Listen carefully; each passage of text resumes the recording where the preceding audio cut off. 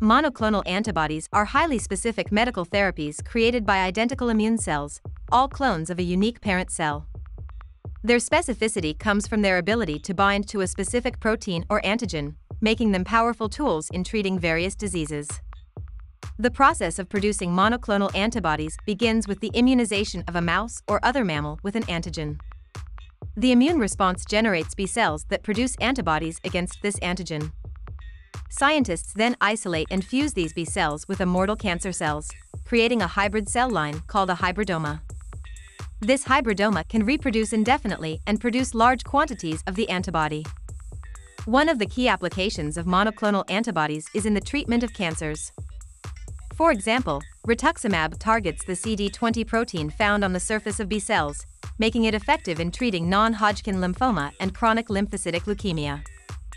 Trastuzumab, another important monoclonal antibody, binds to the HER2 protein overexpressed in some breast cancers, aiding in its treatment.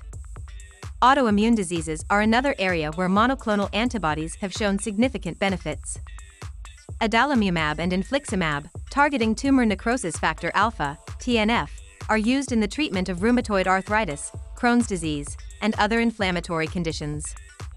These antibodies help by reducing inflammation and halting disease progression. In recent years, monoclonal antibodies have also played a crucial role in the fight against infectious diseases. For instance, Palivizumab is used to prevent serious respiratory infections caused by the respiratory syncytial virus in high-risk infants. The versatility of monoclonal antibodies stems from their ability to be engineered to target almost any antigen.